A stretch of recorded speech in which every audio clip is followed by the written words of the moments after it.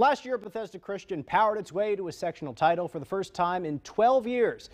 The Patriots have never won back-to-back sectionals, though, in school history. Next step toward that goal comes tonight on their home court against Traders Point Christian. In a tight game, fourth quarter action, Bethesda by 2. Traders points, Tobias Grant driving, gets the layup plus the foul. It's a tie ball game. Now the Patriots' turn. Their strategy, get it down low to the big man, DeMonte Ferguson. Ferguson up and in to tie it back up again. Final seconds now. Bethesda down by 2. They go down low and then kick to the corner. Sam Logan for 3. Hits it with 1.2 seconds left. They're on top by 1.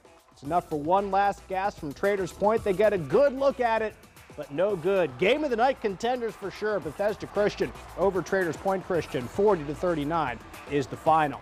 Game 2 at Bethesda. Metropolitan facing off against Math and Science. The Knights with the ball and going inside for a couple points through the contact and a couple for the Knights. Now Metro's turn. Omari Ferguson ahead of the defense on the fast break, at least most of the defense, but then gliding in, soaring to the hoop. 2 points for him. More Ferguson. He had a very fine night right here.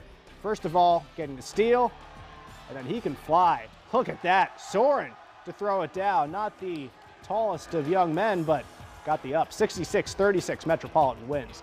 2A sectionals at Park Tudor. Heritage Christian up against Irvington Prep. Second quarter, Ravens with the ball. Trevon Gordon driving past his man, 2 points, but Irvington's still behind at that time, 9-7. Heritage gaining a little separation in the second quarter. First shot, no good, but Miles Colvin there to tip it back in. The junior is committed to go to Purdue eventually. 19-10 Eagles. Strong second quarter from Heritage. They outscored them 22-7. Andrew Wiggins gets the steal, gets the dunk. Heritage Christian too strong for Irvington Prep at the end of the day. 64-43 is the final. Second semifinal.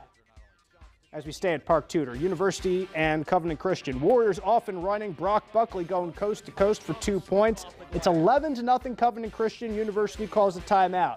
We're going to jump all the way to the end of the fourth quarter. University down by 2. Andre Oslowski gets the layup to tie it at 47. We are going to overtime. Again, tie game in OT. Go to Oslowski again. He was clutch before. He's clutch again. The game-winning layup for University. 53-51. Blazers outlast Covenant in OT.